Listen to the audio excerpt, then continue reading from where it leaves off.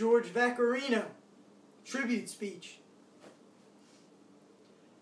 Martin Luther King Jr., Dr. King, or simply known as ML by his family, was born on January 15, 1929. Dr. King is memorialized as a visionary leader of the modern civil rights movement, a minister and an author.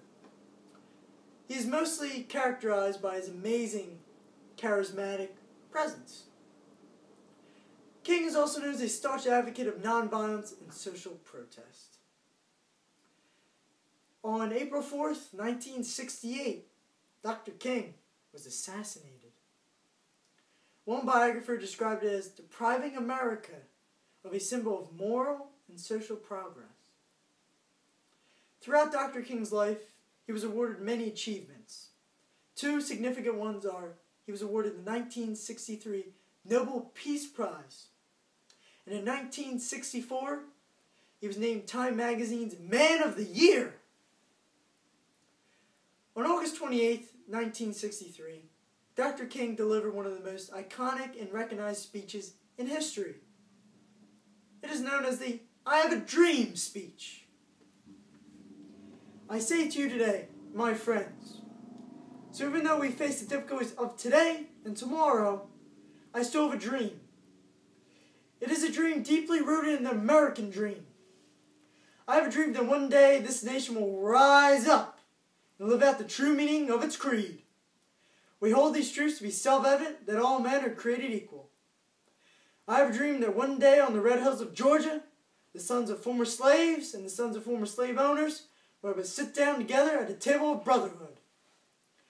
I have a dream that one day in the state of Mississippi, a state sweltering with the heat of injustice, sweltering with the heat of oppression, will be transformed into an oasis of freedom and justice.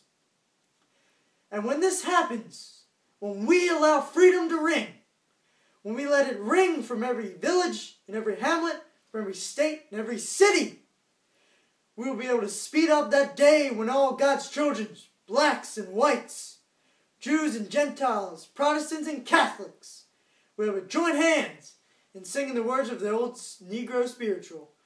Free at last! Free at last! Thank God Almighty! Free at last! The march, led by Union leader A. Philip Randolph and organizer Bayard Rustin, drew more than 200,000 supporters, 50,000 of them whites. They included people from all walks of life. Among their demands were the passage of the Civil Rights Bill, desegregation of schools and housing, elimination of racial discrimination in hiring, job training, and increasing in minimum wage, and the enforcement of the 14th Amendment. The institutional climax of King's civil rights works came out with the passage of the 1964 Civil Rights Act and the 1965 Voting Rights Act. Dr. King is a great icon to the whole world for what he did and for what he went through. All the racists, all the racism, being called names, but focusing on the true goal.